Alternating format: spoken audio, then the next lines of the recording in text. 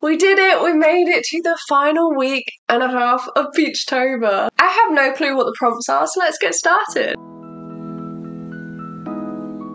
Prompt number 22 is village. Do you know what? If I had played Animal Crossing, I would so do that. And I'm sure a lot of other people will, but I never got a chance to play it because I wasn't allowed it. And I don't have a Switch. So I have no clue where we're going with this one, so good luck to future me. For the first prompt of week 4, we're drawing an alpine village, but more like a countryside really, with a random Dutch windmill. The cutest little village. I'm using these SimTap acrylic markers because they're super juicy and we want to create a nice colourful landscape.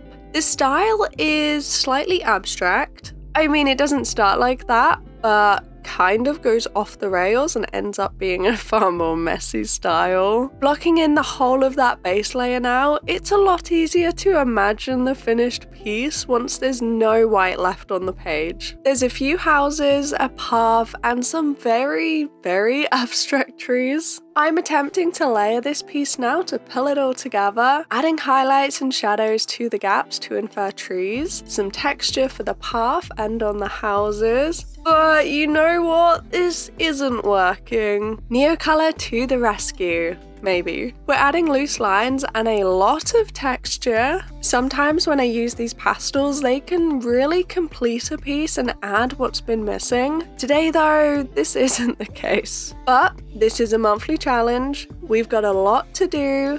And it's good to know when to just move on from a piece. But we have a lot of really interesting prompts coming up. We're going to be using acrylic gouache for the first time, going back to India ink, creating portraits, animals, swords, food. I can't wait to show you. Prompt number 23 is party. I mean, you could use it as an opportunity to do a portrait, or you could make it a little bit like New Year's Eve themed, doing something like that. Confetti. I'm reaching in the random prompt pot now to see if we'll get something that we can actually use for this next prompt. And it's glasses. When I saw glasses, I genuinely thought of actual glasses on someone's head, but everyone in the live stream had such good ideas, and somebody had the idea of including a champagne glass instead, which is literally genius. I wish I had an imagination like that. Yes, of course we can include a champagne glass. They're at a party. Going in with watercolor and the wet on wet technique, with some light pink shades before moving on to the face. This was difficult. I tried to do the wet on dry technique and add lots of highlight and blush to this face, but it didn't work. You can see it's super patchy. I'm trying my hardest to figure out how to use this paper with watercolor, and whilst it's getting a little bit easier, it's still not working. Adding some eyebrows, eyes, and hair to try and make a face appear, because I'm struggling to trust the process with this one. Obviously, she needs a party hat, some red nails, jewelry, and wine. I used the same colors all over for this piece, and I like that it looks subtle. It looks cohesive. Doesn't have a lot of contrast, but I think it works. Though that smile is a little bit scary. Just grabbing some pencils now to add definition, and also a pink and gold metallic gel pen for some highlights, jewelry, and confetti. I didn't use a reference for the confetti, so don't look at it too closely.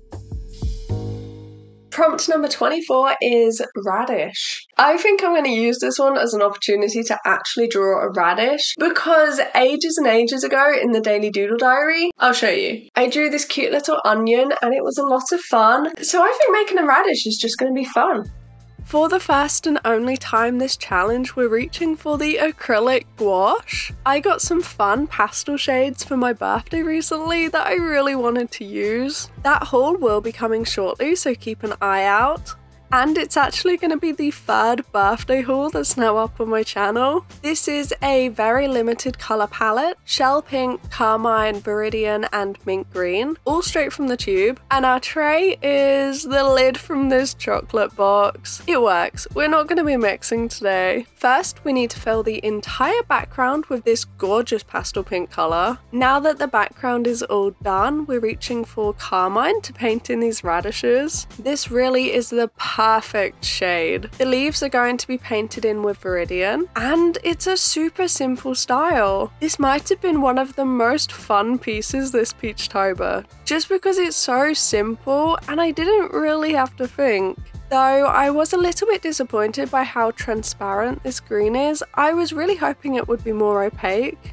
Time to paint in the frame, and once this is complete, the piece really starts to come together. My aim for the frame was to make it look like leaves. Does that come across? It's quite subtle, but the whole piece is. It's kind of minimalist. Honestly, it's the kind of style that I do, but then completely overdo. Feeling like it needs more details or some pastels for texture, but a lot of the time it really doesn't. I did end up grabbing some acrylic markers last minute, just because the leaves were quite patchy and there was no separation between them because they're all literally the same colour. Same with the radishes. It just needed a tiny bit of shadow to separate them, and I really like this finished painting.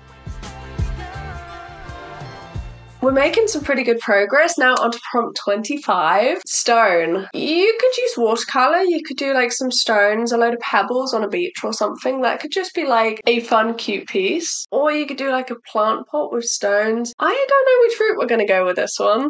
I had no ideas for this prompt. Not good ones. Somebody suggested a sword in a stone, which is cool, but can I pull it off? I don't really draw swords. How can I make this look my own? Well, we're grabbing India ink and using it straight from the bottle, drawing some weird spirals and dots over water for the background. I don't know what that's about. Plus some textures on the rock, which I think worked really well. Then I added a slight undertone to the sword, just a light layer of watered down ink.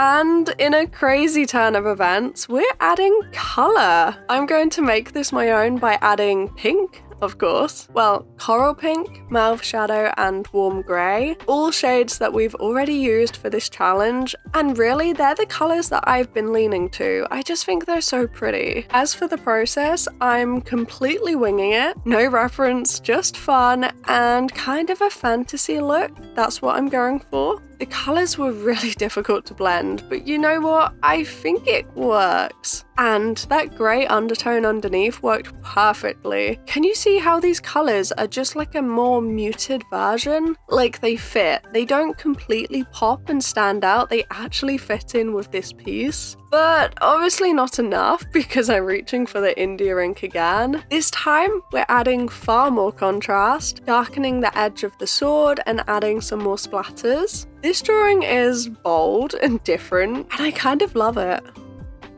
Now for number 26, backpack, which I'm sure is one of the Inktober prompts. The first thing that popped into my head was Dora the Explorer. I think that could be fun. We could draw Dora the Explorer in my art style. That could be cute.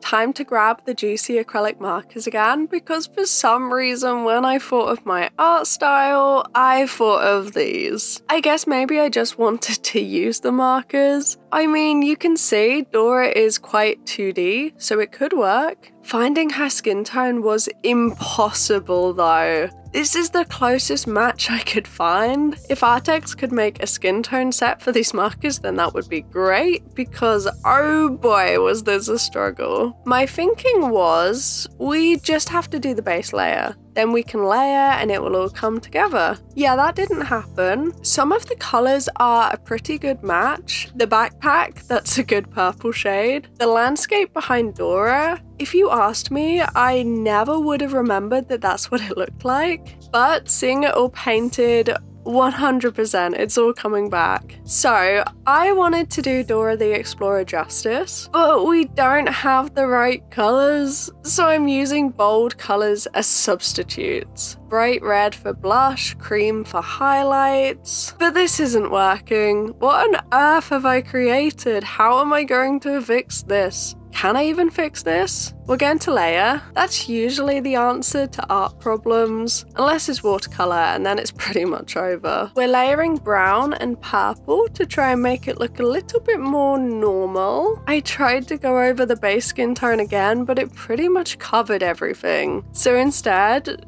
we have bold shadows. which I have done before. I painted Medusa in a similar style, so maybe we can make this work. Adding detail to the background, which is really bringing the nostalgia. I love it. It looks like I remember. Some shadows and highlights to the hair, some extra contrast. I also tried and failed dry brushing this tree because these markers are super juicy, right? It just didn't work like before. I did it for greenhouse in last week's episode, but this tree does in fact not look like bark.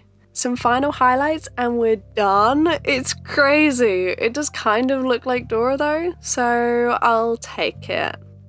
Now we're moving on to prompt 27. Grass. We've had sprout, which was quite similar to bud. Tree trunk, plant, they were all the same year. And then 2023, we had sprig, which again is quite similar to sprout and bud. Okay, we haven't had grass, but we've had a few similar ones. I'm gonna have to really get sketching for that one and generating ideas because that's gonna be hard to make interesting. For the prompt grass, we're painting a cute little cow in a field full of grass and corn, but it's watercolor and this paper, so wish me luck. This paper does not handle watercolor well. I mean, it's only a Royal Talons. We're using the wet on wet technique and adding some blue for the sky, grass and brown for this baby cow, because this is one of those cute Highland fluffy ones. But what is this? I had to use the hairdryer and it dried patchy as anything. Though honestly, it probably would have done that anyway. Adding more watercolor, but it's not helping. How am I gonna fix this? Color pencils? Yeah, maybe. Drawing in the fur and grass, then going back to paint and back to pencils, constantly back and forth until I painted in that eye and the piece stopped looking so tragic. So this is what we have. It's a cute little cow in a field. Next up for prompt 28, pony. Honestly, I drew 2 horses for the March of Robots art challenge, and they're really difficult. Their legs bend in such weird ways. So I don't really want to draw another horse. I don't know, I'll have to have a think about it. Wetting the page because we're going in with watercolor again for this piece, using various shades of pink for a nice blurry subtle background before grabbing a purple to define this horse's face. Horses are difficult. I didn't really want to paint one, but the prompt is literally pony, so we have to paint one. This piece is a human with a ponytail, riding a pony with a ponytail. So really, it's a triple pony. Another one of those great ideas that I wouldn't have been able to do without the help of you guys, so thank you. Though, have I done it justice? I really hope I have. It is a loose style though. I'm trying to define the face a little bit more with watercolor because for this painting, I'd really like it to be loose, kind of like the ponytail that's flowing about. Color pencils are easier, but they have a textured look that I just wasn't really after for this one. Layering a lot more, though honestly, I feel like I should have added more to the horse and not just the person, because the person is looking very purple and probably has a little bit too much contrast. Well anyway, that's enough watercolor for this Peachtober challenge. Now I'm done. Let's move on to something else. Number 29 is break. Quite like that. That's quite open-ended. You can just do anything that's kind of broken. That's a good prompt. Alcohol markers. We're drawing a plane taking off to go on holiday, a break, and we're not going for realism here. Some fun colours, only 4, in a simple style. And we have actually already used this reference before for a challenge. A while back now, we filled a tiny sketchbook in 2 days using watercolor with videos that I took whilst on holiday in Fuerteventura. I've popped that video down below if you want to take a look after this one. This particular scene is on the very first page of that sketchbook. I don't know why, but I love to record the plane taken off, so I actually had quite a few to choose from. But since we painted it last time, I thought it would be nice to do the same scene but draw it instead with alcohol markers. And the second part of this idea is to grab a black acrylic marker and paint the border. It's in the shape of a window, but it looks like a frame. I've made a few pieces like this lately and loved them. I mean, we literally did it for Radish. It is a different concept than drawing something that's broken, but I couldn't resist the opportunity to draw something from my holiday again. A final little start and this piece is all done. Prompt number 30 is Pearl. Ooh, we're doing a lot of different things, but any opportunity to do a portrait, I'm gonna take. The original plan for this prompt was to paint a portrait, you saw that? But we're going in a different direction now. Grabbing the huge messy gouache palette now for the final time. The finish line is really in sight. I'm mixing yellow for sand and blue for sea, but accidentally put the blue down first at the bottom, so here we are. I guess there's no sand in this ocean. This mess really didn't go to plan.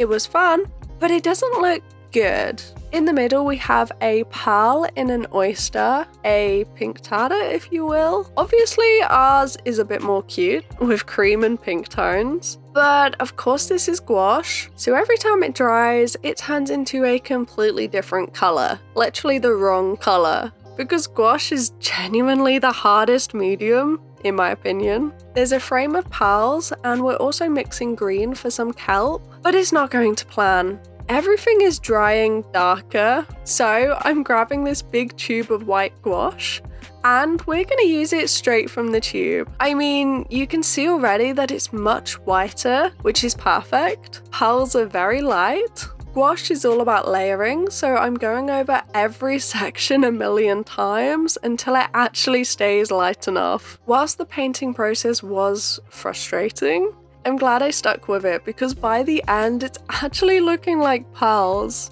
A few random barnacles on each, which was also suggested, and now we're done! Here's what I've made for the prompt pearl.